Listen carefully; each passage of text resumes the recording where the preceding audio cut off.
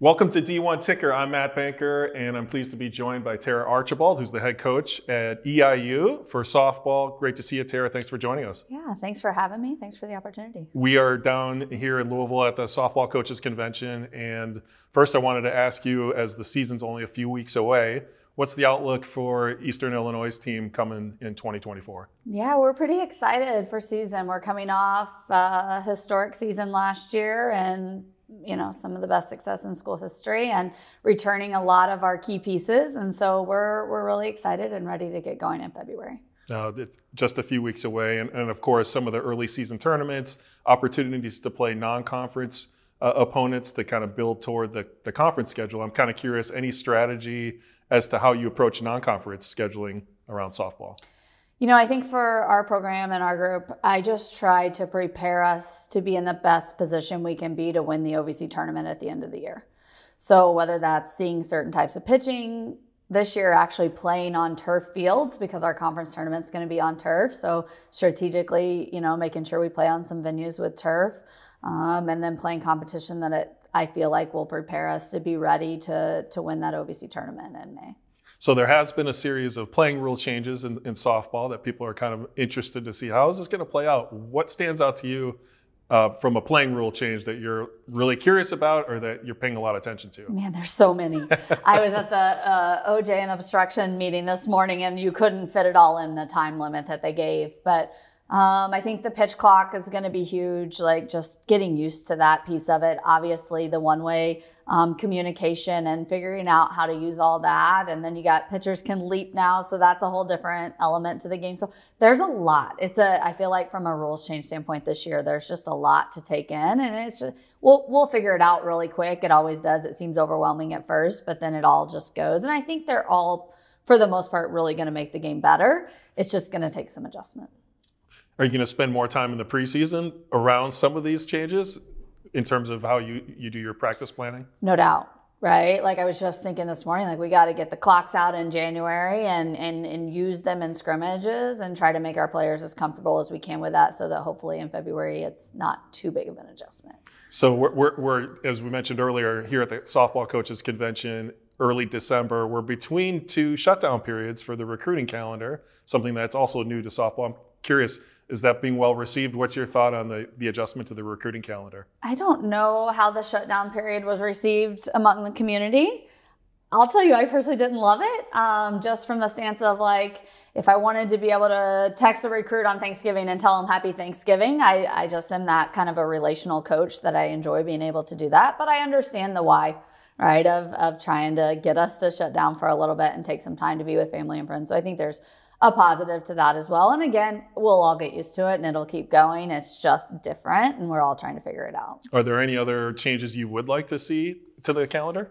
My biggest thing with the recruiting calendar, I was a 3-sport athlete growing up. I love to recruit 3-sport athletes. And I feel like with our recruiting the way it is right now, it's really hard for athletes to be 3-sport athletes. Mm-hmm. So whether that's that we limit playing in the fall, play less. Some people are saying not play at all in the fall with travel. I just wish we could find times for the athletes to maybe play less softball, practice a little bit more, and then go play volleyball or go play basketball. I think that's would be great for their overall health and the athleticism of our athletes. But again, I don't know how close we are to making that happen. Sure. No, interesting insight. I also, on the recruiting side of things, want to ask from the softball lens about how the transfer portal, even though softball's had the one-time transfer exception and those things, how has the sort of optics and mobility and the sort of view of transfer portal impacted softball in particular? I mean, I think it's been impacting softball for a while now, right? I think other people in our athletic department are starting to like panic right in the last year or so. And I think we've dealt with it for several years. I mean, I can find good and bad both ways, mm-hmm. right? I kind of take the path of like, it's here, so let's find out how to use it to help our program and our athletes. I can tell you there have been plenty of players who transferred into my program and they would tell you like it was the best thing that ever happened and it was good for them, right? And gave them a completely different student athlete experience. And so I see the positive from that side of it, for a player to be able to find their culture and find their home in the place where they feel really, really comfortable.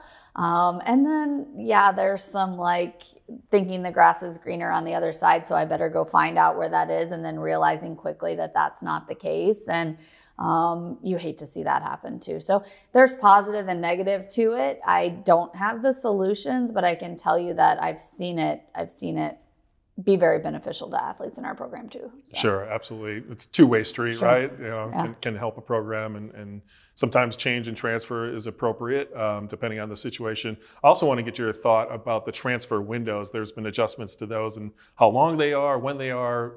Do you like where that ended up? I think I like the timing of it.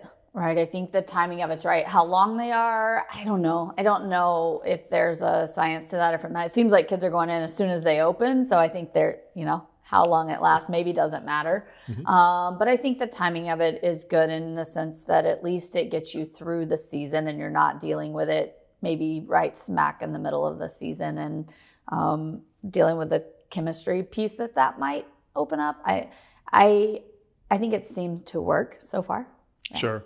One of the things, obviously, EIU being a member of the Ohio Valley Conference, the OVC, conference realignment has cascaded in all directions, all divisions, not just at high FBS level, et cetera. College sports has really walked and lived this the last 10 years, including in your league. How has that impacted softball in particular? Softball's changing dramatically, especially in the Power 5 conferences, right? And how that's shaking out. But at our level, like the conference realignment, it's different because I know for us, like we're playing completely different teams, right? Like the preparation for last season was like facing almost a whole new conference because whether it were new teams coming in and new coaches coming in, it was just felt like a completely different conference. However, I think the OVC did a really good job, especially from a softball standpoint, because our